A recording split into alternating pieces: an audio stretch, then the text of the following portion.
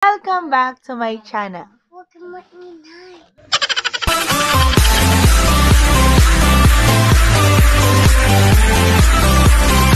Happy New Year! It's me again, Erica, and welcome back to my channel. Well guys, for today's video, it's a makeup vlog, pero meron tayong isang product. Yes guys, tama yung narinig nyo. One product only for this vlog. And, ayan, nakasupot pa siya. Actually, hindi ko alam kung kailan dumating to kasi wala ako sa bahay nung dumating to, pero I'm so very excited to try this on. So, if you are interested, just keep on watching, guys. So, guys, bago ko i-open tong package na to, actually, ito, nandito kasi yung pinakapangalan niya, pero baka nandito na rin sa box. So, this cost 899 pesos. And I don't know if may binayaran na shipping fee, pero I think wala kasi naka-indicate na dito yung pinaka-price niya. And let us see kung ano nga ba ang laman nito at talagang matutuwa ba tayo sa ipapakita natin. So guys, ito na yung product. So it's TLM Foundation Color Changing and Adjusting Naked. So babasahin ko na yung claims niya. All day flawless, lit from within complexion, perfectly flawless finish. So, may kasama siyang SPF 15. So, ayan. Ayan yung pinaka-box na lang niya. Papakita ko sa inyo. Madalas ko itong nakikita sa mga ads from Instagram or Facebook, and na-curious ako if totoo nga ba siya. Then, upon checking all the reviews, okay naman siya. Wala akong nakitang negative. Kung meron man is just because siguro medyo malagkit siya or sobrang dewy niya. Pero let us see kung super duper dewy siya.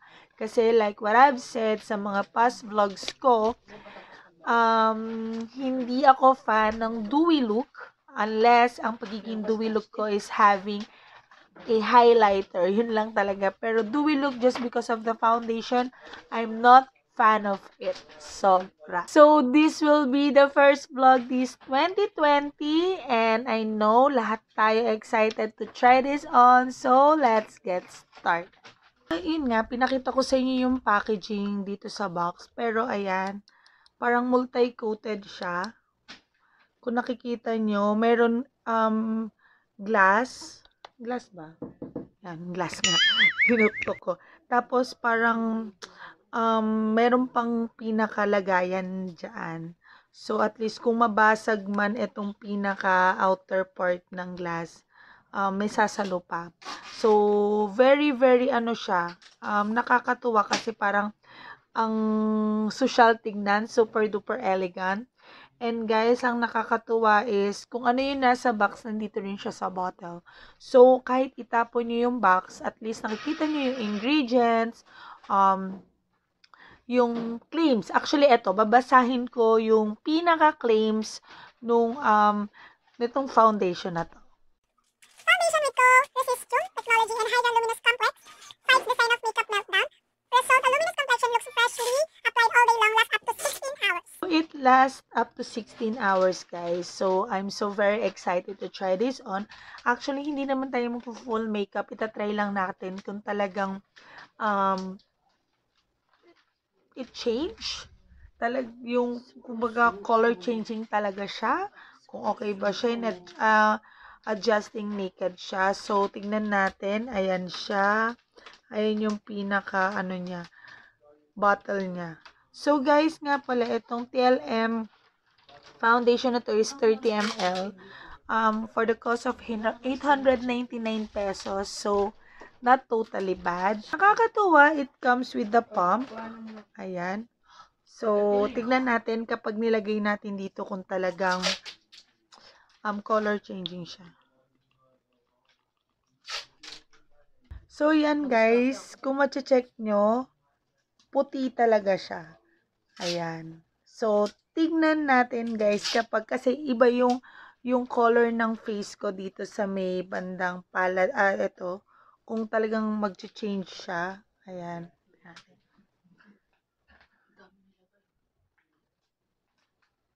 Guys, ayan. So, mukhang self-adjusting naman talaga siya. Talaga mag-iiba siya kasi foundation. Pero, ine-expect ko na sobrang puti niya. So, let's try naman dito sa palm. Kasi, iba yung color ng palad natin. Then, tsaka natin siya itatry dito sa mukha natin. Kung okay ba talaga siya.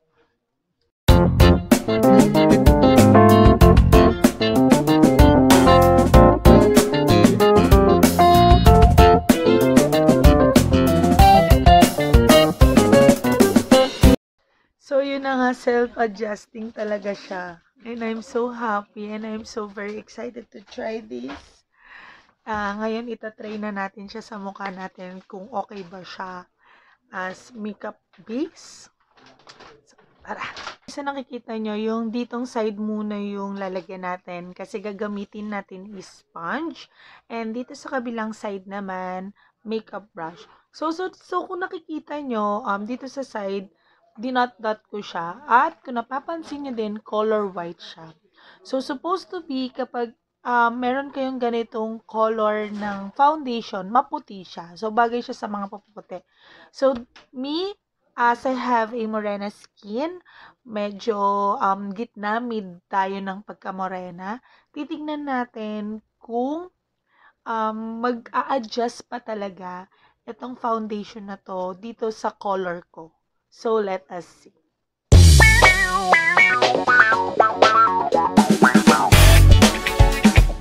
Ayan. Nakikita nyo naman yung difference between nung may foundation tsaka wala. Sa nakikita nyo, na-cover up niya lahat. Nagbigay siya ng full coverage and I'm so very impressed. Ayan, teka, lalapit tayo. Ayan. So, full coverage yung binigay niya.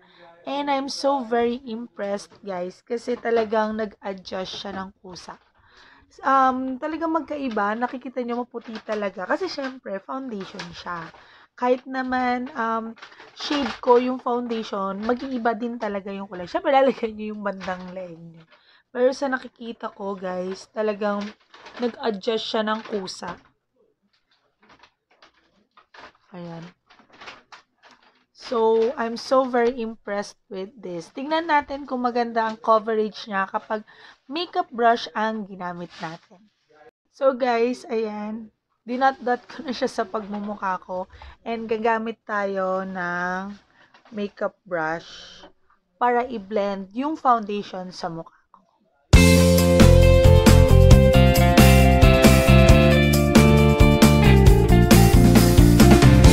Ayan, guys.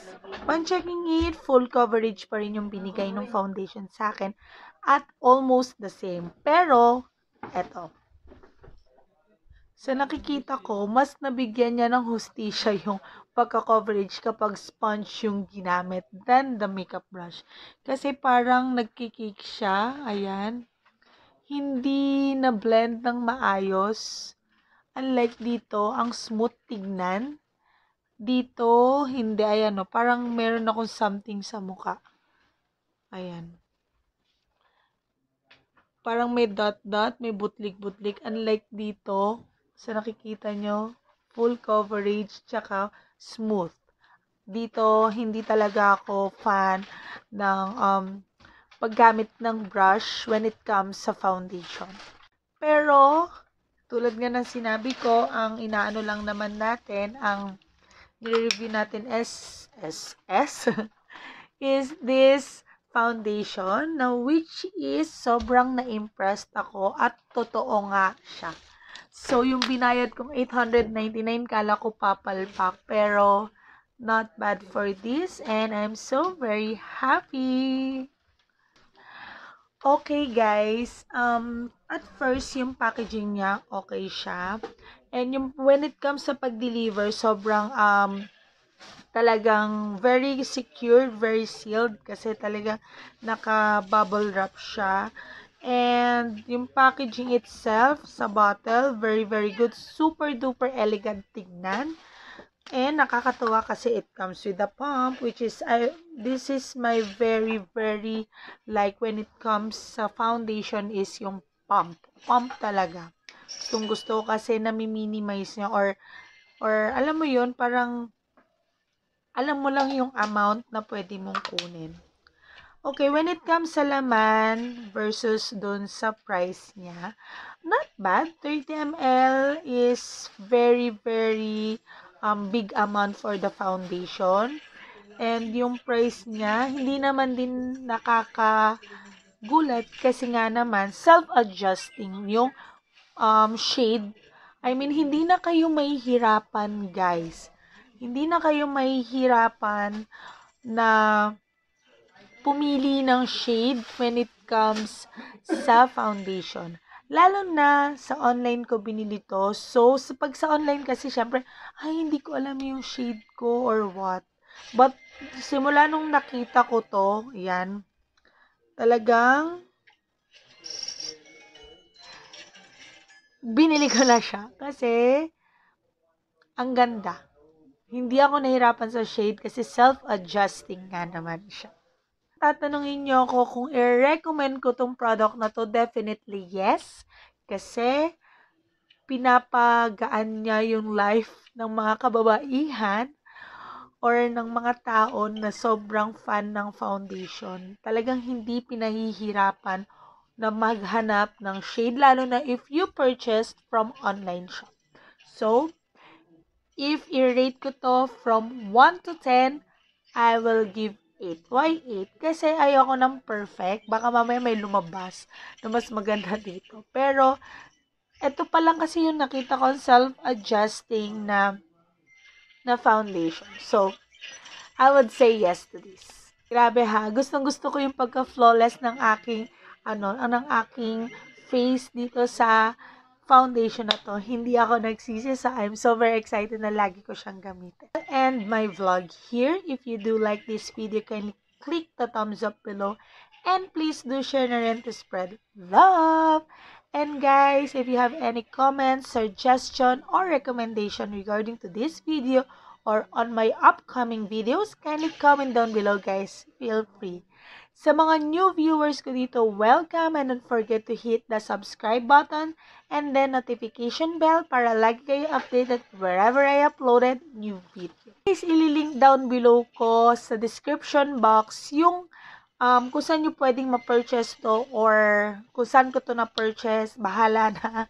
But, kindly see the description box yung link. And, thank you so much for watching. See you on my next videos. Eruca Mariz signing out. Happy New Year! Bye!